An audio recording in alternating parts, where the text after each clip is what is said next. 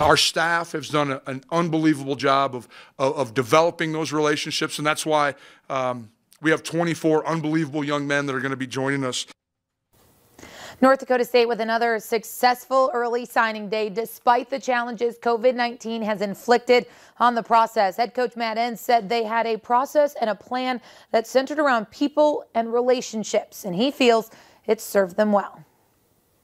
We were going to make sure we emphasized our footprint, the region that we've been successful in for years, and I think you see 21 of the 24 young men fall within that footprint.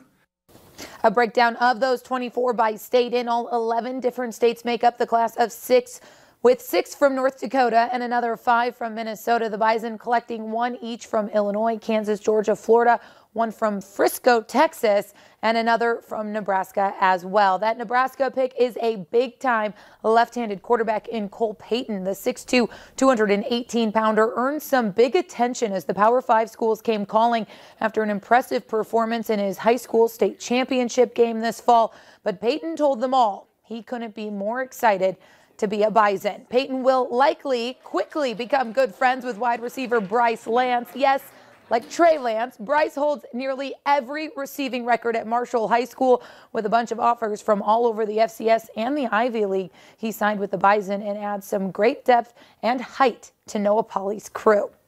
6 North Dakotans have signed with the Bison today, including Fargo South Enoch Sibomana here, Cheyenne's Barika Penu, Cole Menz, and Davies Truman Wermeyer, along with Bismarck's Jack Steckler and Mandan's Jackson Dutenheffer. Outstanding class. Coach Entz awfully excited about this group. Mike, we're going to take a little bit of a deeper look at them tonight at 10, as well as a huge class from UND football as well, including Trey Feeney, former Bison quarterback. Some recognizable last names. He's in the wrong color green, but I think he'll do just fine up there. All right, thanks, Beth.